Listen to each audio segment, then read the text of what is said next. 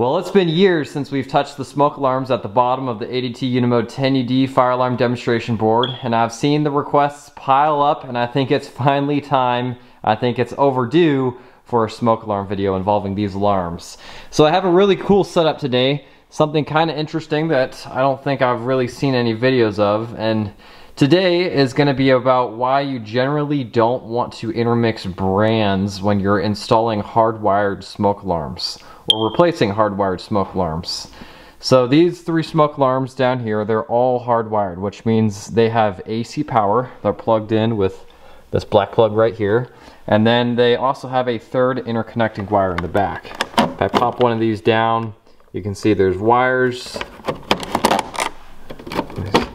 There's more wires on this inside, and then this last one here has more wires. So they're all wired in together, which means when one goes off, they should all go off. And they have AC power as their primary power source and a battery backup as battery backup. You might hear some chirping today, and that's just because I don't have batteries in any of them. But anyways, on the board right now, we have one FireX smoke alarm and two First Alert smoke alarms. The one on the far right is a First Alert 7010 BSL 177 candela hearing impaired strobe smoke alarm. It's meant for hearing impaired occupants so that they can see the strobe flash and recognize that there may be a fire. To the left is a First Alert 770 LBX dual ionization and photoelectric smoke alarm. These are no longer in production. And then to the left one more time, we have a FireX i4618 series ionization smoke alarm.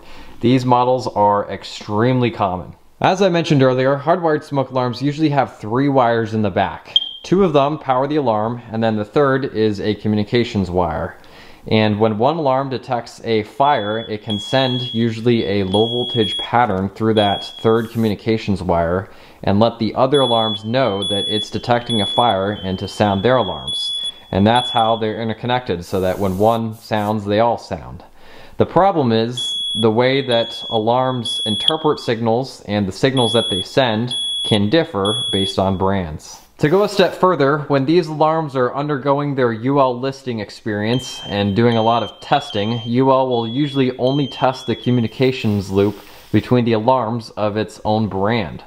So by introducing another brand into the circuit, UL's not going to have your back and guaranteeing that the alarm is going to communicate properly if it's wired properly. In the past, I have intermixed different brands of alarms on the same interconnected circuit in my own home and found that the communication works just fine.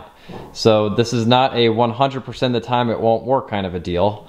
However, I have many times come across different brands on the same circuit and have found that they haven't worked.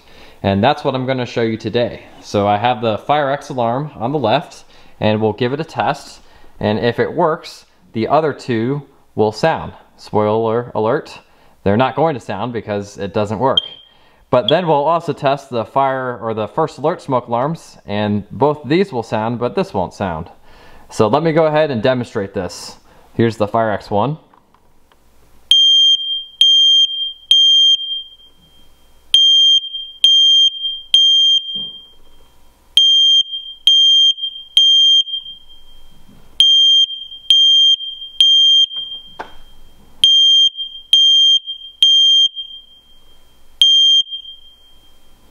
And these other two stayed silent, although they are all wired together so that they should be going off if they were the same brand.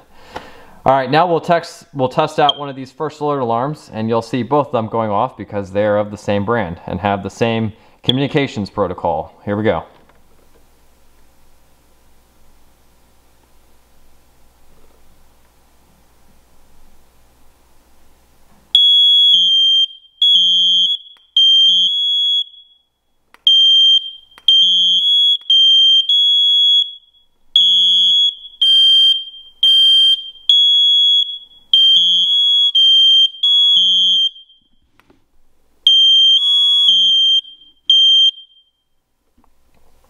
So in that test, only these two alarms sounded, and then this one failed to make any sort of noise because it didn't recognize the communications protocol that this alarm had going through that third wire. Some brands can be intermixed with each other, and they will be sure to market that on their packaging.